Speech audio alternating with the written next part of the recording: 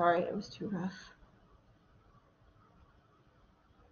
Okay, so at the very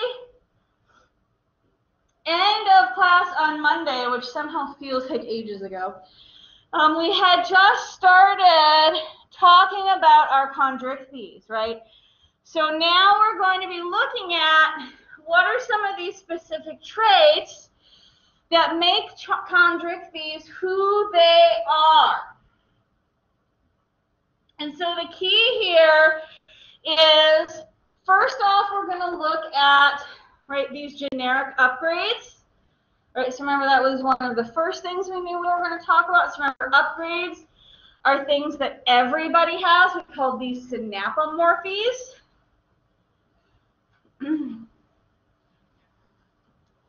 And then we're going to look at unique characteristics. Right? And so unique characteristics are things that only chondrichthyes has. Okay, so we're going to compare these two things and talk about how this is important as we proceed looking at these classes going forward. So we're going to talk about our upgrades first, right? Remember our synapomorphies, which are things that not only chondrichthyes has, okay, but everybody moving forward has. Right, so we looked at these before, right, when we talked about, well, what did vertebrates have as upgrades over chordates? So remember, these were not things that only vertebrates have, right, but everybody that came after vertebrates.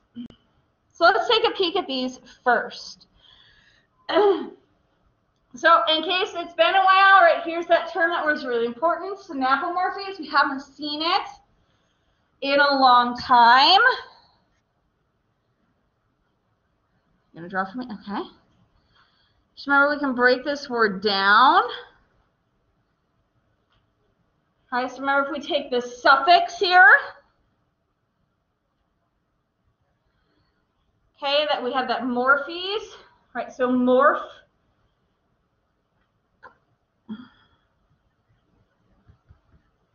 being a trait. Okay, and our prefix here, remember we have synapo, meaning like same.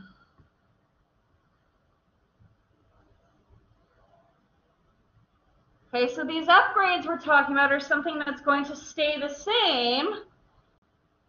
Okay, or something that's held true for everybody here on out, right? So this is something that sharks will have, fishes would have, birds will have, okay, all the way up.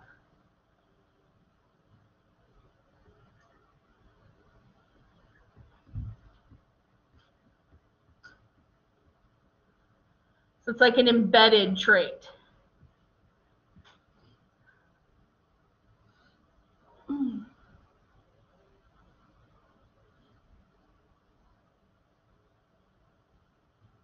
All right, so you see here in my box then, one thing that's going to be really important as we kind of trounce through or get a tour through our classes is keeping track of the difference between which things are upgrades or synapomorphies, okay, so which things are going to carry through, and which things are going to be unique.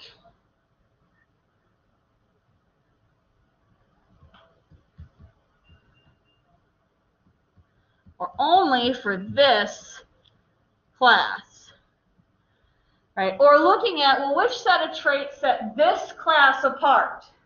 Okay, so what makes, in this case, right, a shark a shark? And both these things are going to be important in understanding vertebrates in general, right, and vertebrate relationships.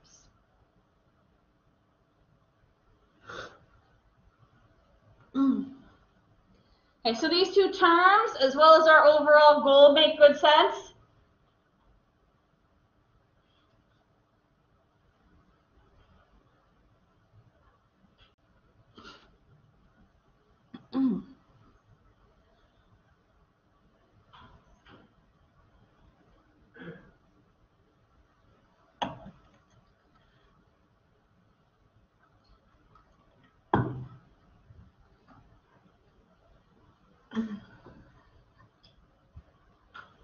Okay, so let's start, right? We're talking about advances or upgrades, right? These are all,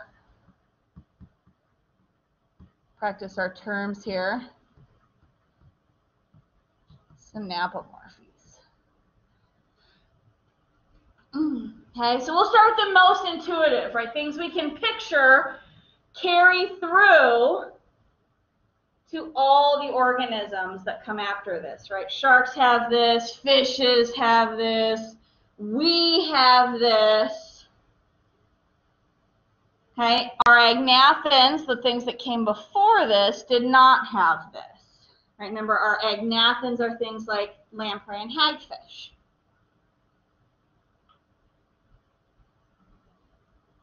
Did I happen to grab your question, Cody? Yeah.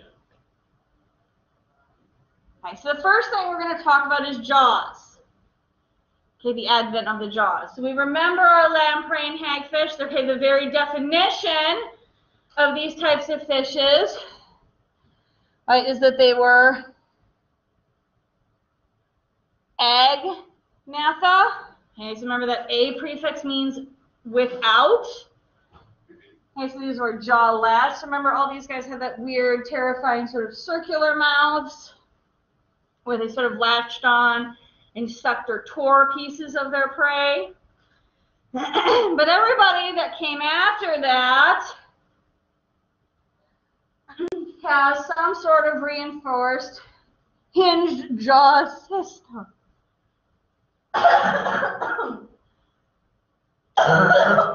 Excuse me. Hinged jaw system.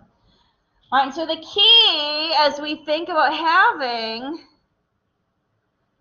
hinged jaws, okay, is we can have a much bigger gape, right, and a much more flexible gape. So the types of food that we can eat now can be much larger. Okay, so this goes with the theme that we were talking about when we talked about our vertebrate upgrades. Remember, a lot of our vertebrate upgrades all lent us towards a lot of the same theme, right? We got more control over what we were doing, and it allowed organisms to hunt and consume larger prey items. Okay, so they can have a larger and more active lifestyle. Here we see that same thing happening, right? If I have jaws, so I can open my mouth wider, I can now consume larger prey, can attack larger prey. Larger prey are going to have more nutrients for my body, and that's going to give me more energy. So again, my repercussions here are, right, I can then be more active, and I have more energy to be more active, to be hunting larger things.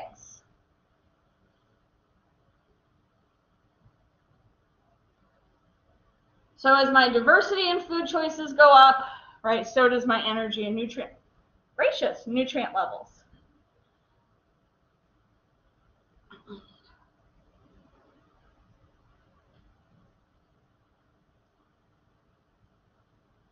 Okay, no more chunks of whale carcass for me.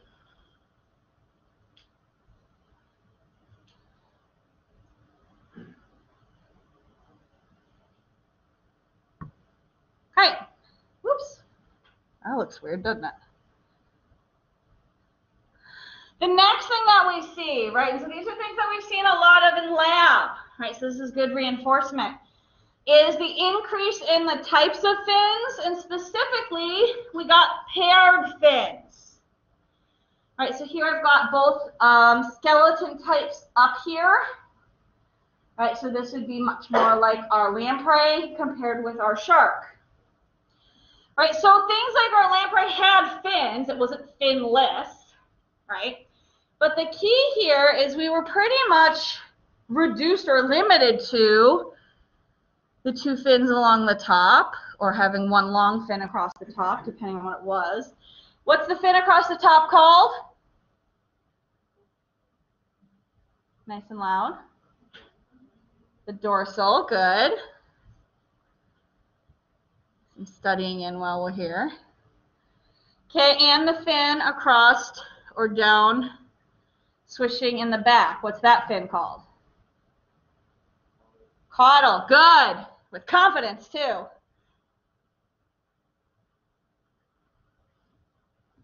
Okay. So that's pretty much all we had. Now, those are good fins, important fins, right? We're not knocking the fins that our lamprey had. Right? We know the caudal fin, right? All fishes have this. This is important, right? Caudal fins give us thrust. Okay. If I have a sail across the top, right, this is going to keep me from tipping. This is good for control. We'll talk about fins a little bit more as we move forward. Okay. My Chondrichthyes still has both of those, right? Here's my caudal fin.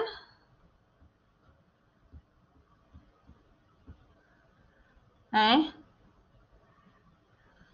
Here's my dorsal fin. Okay, so check, check. We're not losing any fins. Okay, but the key here is that we've gained some fins. Okay, in particular,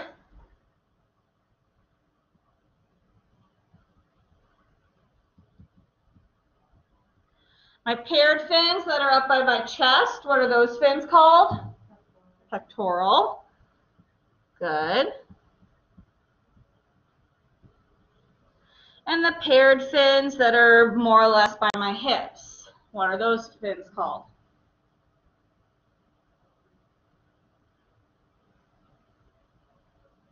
What's another word for hips? Pelvis. Good.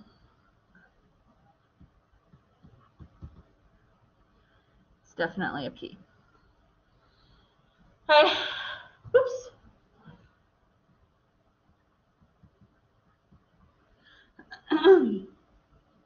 Okay, so now we have a whole additional set of fins, okay, that are paired, just like our limbs are paired, okay, which, as you might imagine, is important.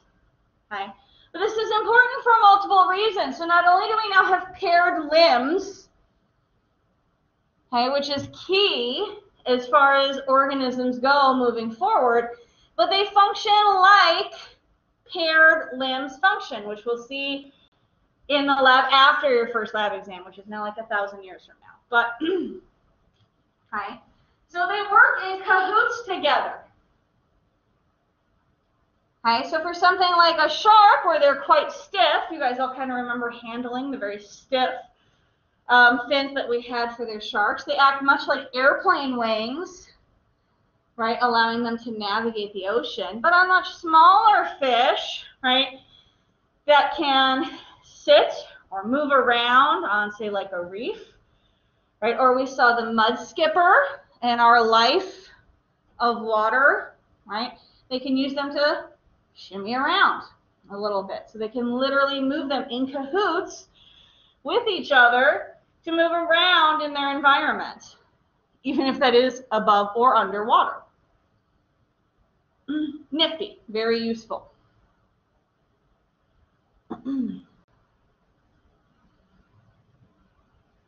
Okay, so again, though, overarching theme, if I have more control of myself both in the water column, right, or right on the sand, control is still my story.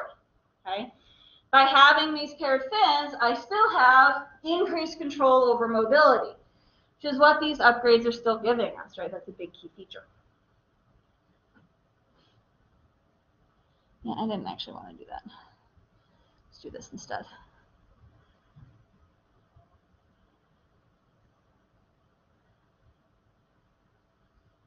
Okay. The other key that we're seeing is this skeletal support. So we had our notochord and we had our vertebra, right? These were from being a vertebrate. But we've noticed from our Chondrichthyes, and this was a continuing theme as you guys got into your osteichthyes, so we're going to see this continue, right? That the skeletons of these fishes got quite dramatic, and as far as our dissections go, got to be kind of a pain. Okay? So we have our notochord here, okay? And we certainly had our notochord surrounded in our vertebra. Those were all our upgrades from being a vertebrate. Okay.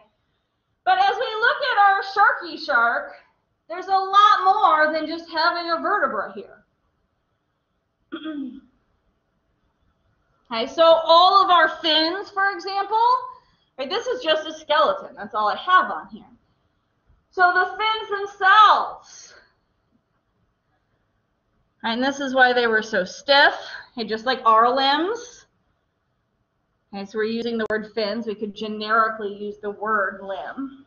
Okay, have skeletal structure in them, which is good, right? That's what's causing them to be as useful as they are, so they can resist water pressure, or they can be useful if they want to move around on the bottom of the wherever they live.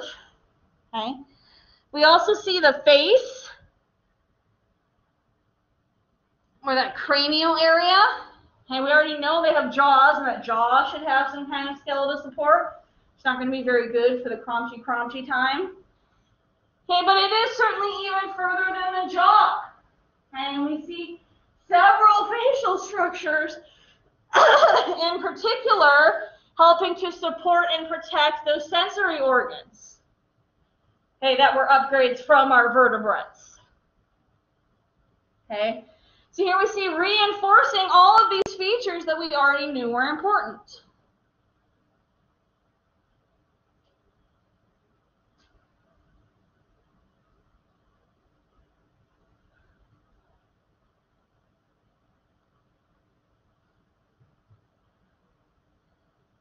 And we're not knocking little buddy here, but there was definitely room for improvement.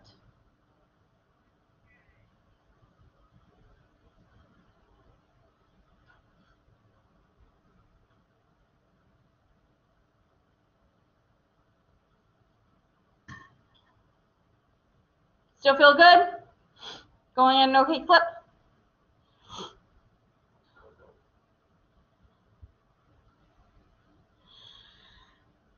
The next thing we're going to do is, if our argument is, well, now we have jaws, so we can eat bigger things, we're going to support those jaws with some additional skeleton pieces. Remember, in this case, our skeleton is made out of cartilage, right? So we want to be careful. Okay, if we're going to be eating bigger and badder things, okay, we need to have some sort of mouth support that's going to actually allow us to tackle that. So the picture on the left here is from our lamprey, right? That nice nightmare fuel. So it should look a little familiar, okay?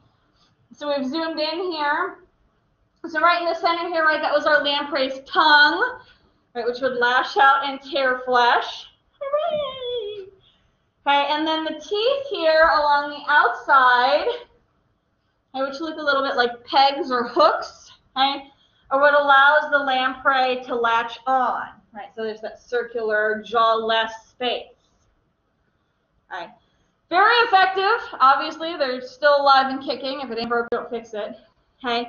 But these little teeth here are not made out of the same stuff our teeth are made of. Okay. These are made out of keratin.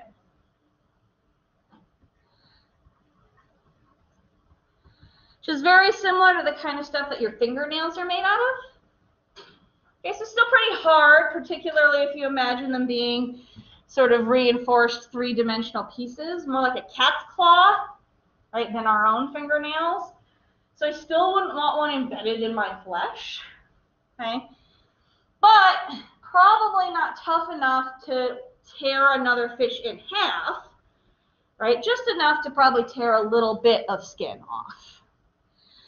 So what we see as we move forward is teeth made of what are called dentine. Now, dentine is what our teeth are made out of, or at least what the core of our teeth are made out of.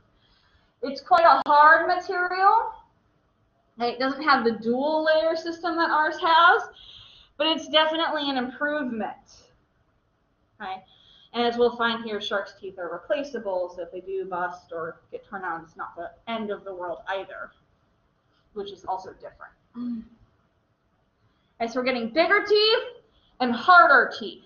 Right? So this is helping to tackle the bigger and larger prey that the much larger mouths are then designed to tackle. And as we know, pretty much all mouths moving forward have, right, these larger dentine cord teeth.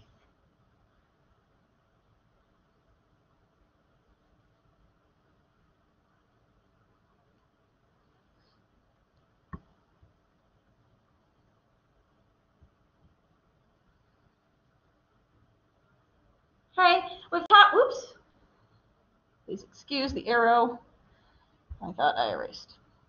Okay, we've talked about this one as well. We talked about life in the water, okay, about the advent of the semicircular canals.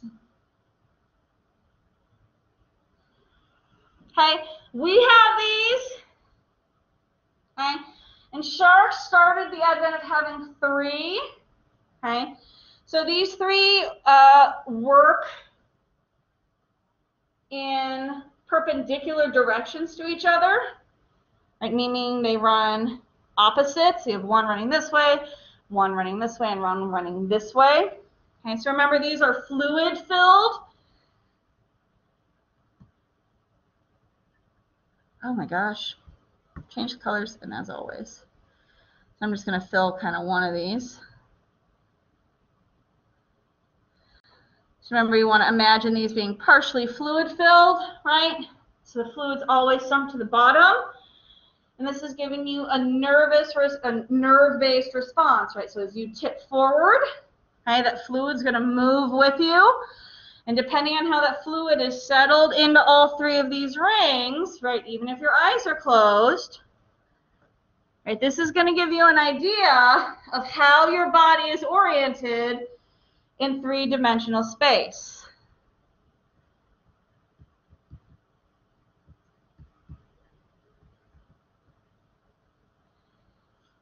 Okay, so now we know we don't have things like otoliths and stuff, right? But we do all have, okay, these semicircular canal systems, right? Because we can all close our eyes, right, twist and bend around, and have somewhat of an idea of not necessarily where we are, right, but how we're shaped. Am I laying down? Am I sitting up? Right? How is my head positioned compared to whatever space that I'm in?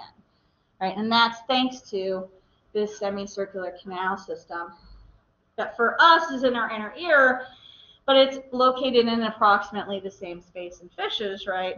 Since we cut pretty close to this and we got it out of our osteocles, the other. I guess that feels like forever ago now too.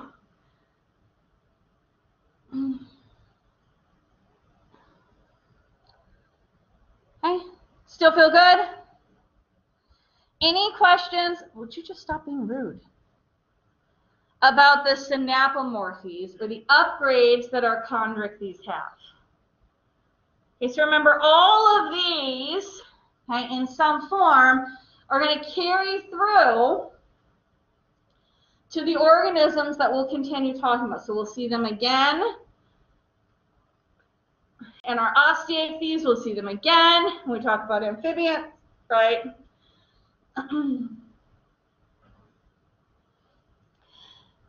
So, nope. The next thing we want to talk about then is these are our chondrichthyes, right? So they're going to have all the things we just talked about, but so does everybody else we're going to talk about.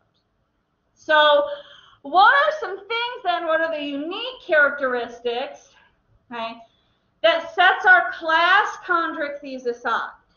Okay, so what makes a chondrichthyes or a cartilaginous fish a cartilaginous fish? These words are starting to sound fake up here, right?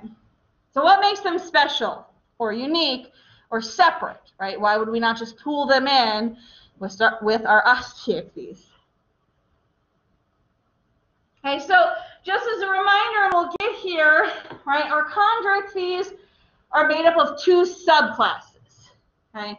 It's very easy to forget about the other subclass because it's super weird. So one subclass, remember, is the elasmobranchii. Okay, it has to do with the way their gills are. So elasmo is breathing. This is basically our shark, skates, and rays. So everything that you think about probably as a chondrichthy is all in the one subclass. The other subclass, remember, is the weird subclass. Okay, literally holocephali, right, or stranged head, or stranged face. Right, it's a very small subclass, relatively speaking. Remember, class Chondrichthyes is small anyway. It's the smallest of all the classes. So within the small, it's even smaller. Okay, but still worthy of talking about, partly because they're super cool, and they are distinctly, as you can tell, different from the other subclass. Okay, so what exactly is it then that's tying all of these guys together but keeps them separate from everybody else? Hey, well, as the name implies, so not surprisingly, right, we have a cartilaginous skeleton. Okay, so this is what they actually look like under X-ray, which is super cool. Okay, so remember, we lack a calcium phosphate backbone.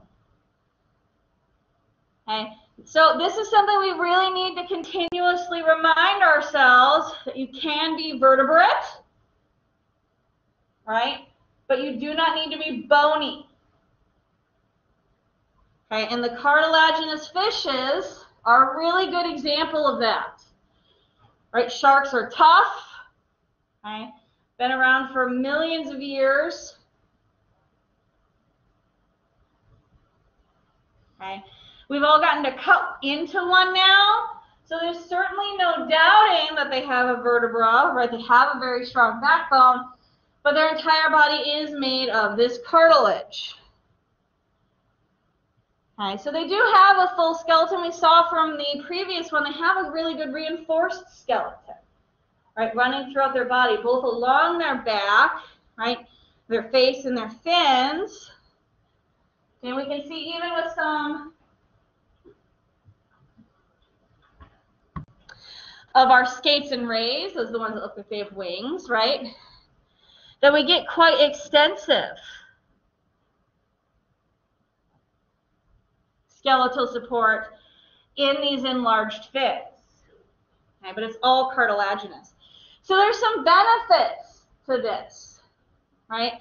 Cartilage is much cheaper energetically to make than bone is. Right? Remember, everything is an energetic balance in the body. Okay?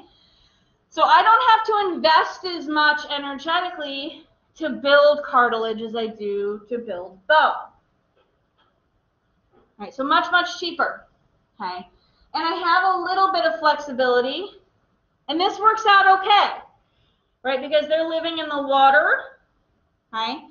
So they still have the ability to be flexible, right? They don't have as much gravity. They've got some buoyancy. So they've kind of got a good balance going here.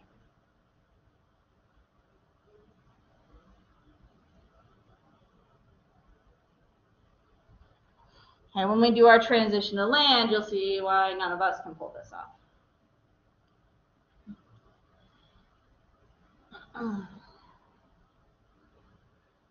All right.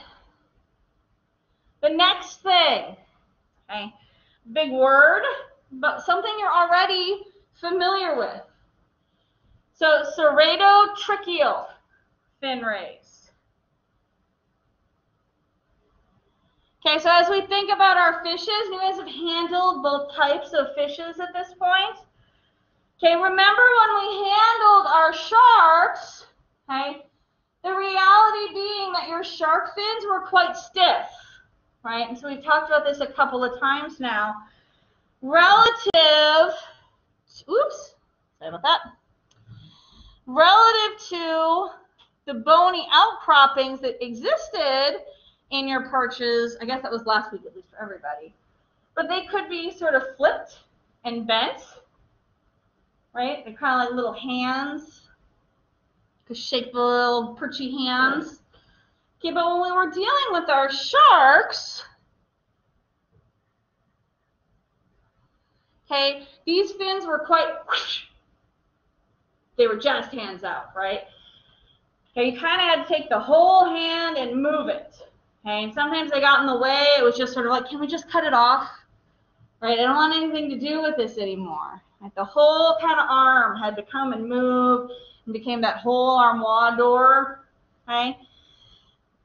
So I've akin to this here on our sharks, the ceratotrichial, as to like those airplane wings. Okay.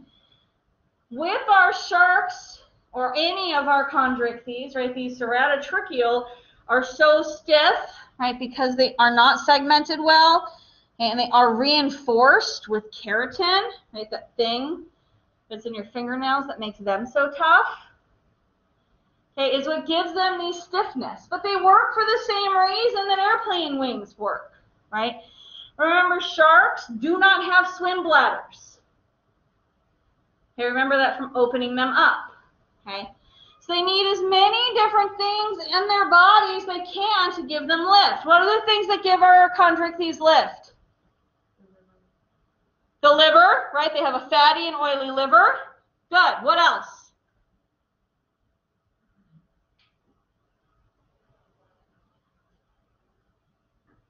What kind of tail do our sharks have? What's it look like? Like one smaller on the bottom and then smaller on the top. Good. Hetero something. It is hetero something. Ooh.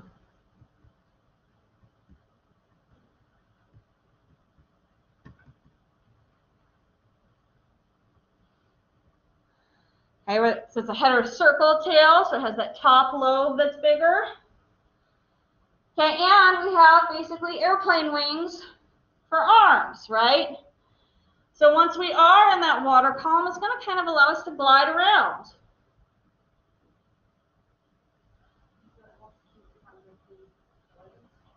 Say again for me?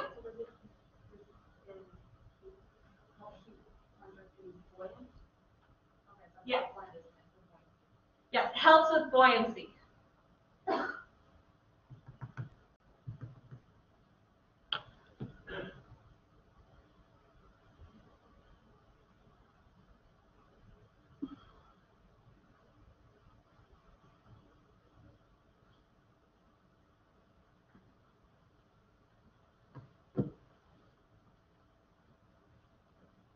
And we're not going to talk about the osteoichthyes fins till we get there, but we'll find comparatively they are no such help. But of course, our osteoichthyes need no such help, right? So they can commit their fins to a different kind of cause.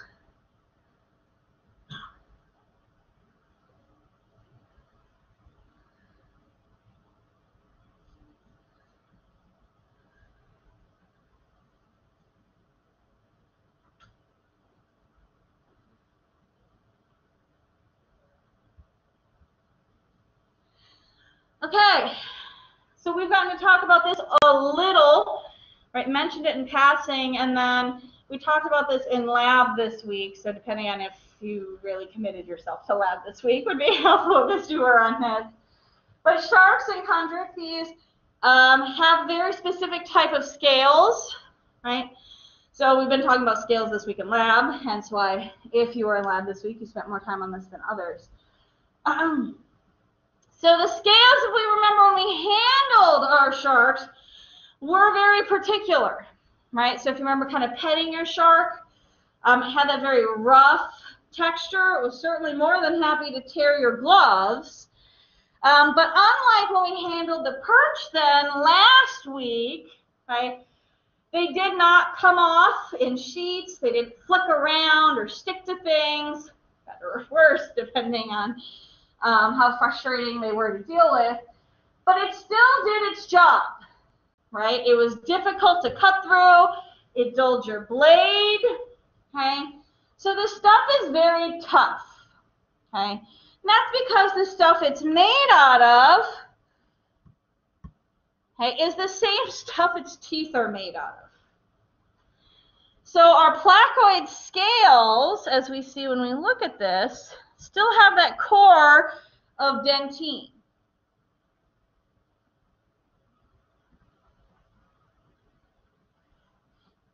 Okay, they even have a little bit of a topper that's very similar to the kind of enamel that we have on our teeth. So this is some hard scaling. And as we look at the electron microscopy photo up here, which is basically super zoomed in on what scales on a shark look like, it's just sort of overlapping type of shingles. Very, very tough. So they're basically just little teeth all overlapped on top of each other. Okay, very, very tough. Okay, and they grow straight out of the skin, right? Unlike the fishes do, right? Which seem to lay right on top of the skin like a protective barrier. So this is one of those good bad things, right? Remember, fish scales can be pulled off and replaced, which is not what we would see for our shark scales, which is not surprising. Okay, if it's growing out of the skin, it's part of the skin. So this is going to be much thicker and tougher. Okay, but of course the negative is if it's torn up, it's gone, right? Which is why on sharks, right, sharks that have been bitten up or torn up, you can see scarring on them, right? We've all seen Discovery Channel documentaries where sharks have those big scars on their body. Okay, so this sutures back up more like regular skin does, like on you and I.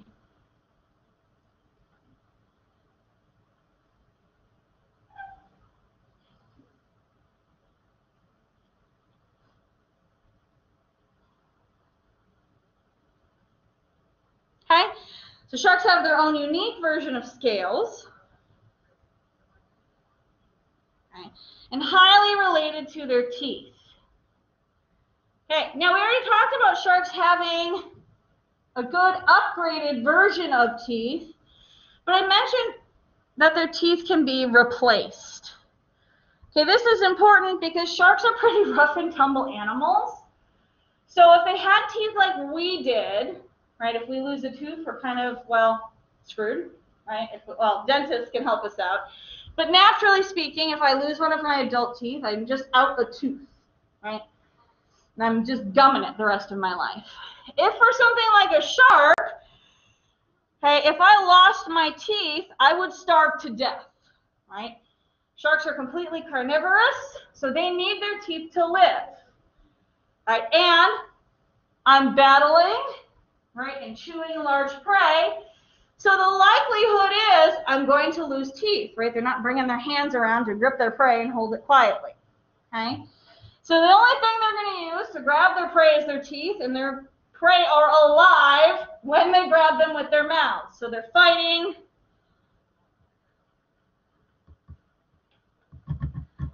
And squirming when they're in their mouths. Right? So teeth loss is super common. So teeth replacement has to happen. Okay, so here's a picture of their mouth. The key here with tooth replacement, right, is it works a bit like a chainsaw, a very slow-moving chainsaw. Okay, so the teeth that are on the outer edge here are the ones that we're biting with. Right, these are older, more mature teeth. They're longer. Okay, they're also more likely to get pulled out. Okay, on the inside of the mouth, coming out of the gums, are constantly growing new baby teeth. Okay, as the baby teeth grow, we can see from the arrows that they're constantly getting pushed both up and forward, right, towards what you would kind of imagine being your chin. Right, so instead of just having one place in the jaw, you're going to imagine the whole front of your jaw being a set of gums, and they're kind of moving up and forward. So coming out of like the front of your jaw is going to be the newest tooth. This is what I'm going to bite and fight with. Okay, and coming out like where your teeth or your tongue are right now in real life would be baby teeth, right? So if I get into a fight, right, something takes my tooth, that's okay, right? Because in 28 to 48 hours, new teeth are going to just whirl right in. An endless, angry supply. Anyways.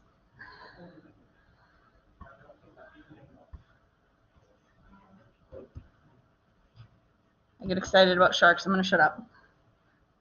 Oh, shut up just in time. Kind of pushing it though, so sorry about that. Shark teeth are cool.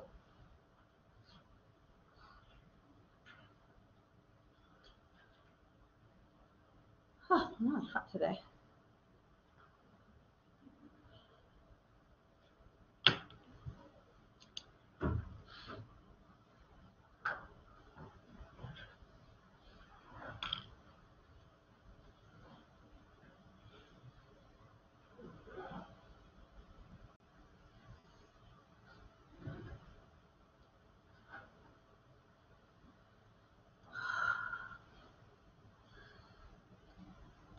Just want to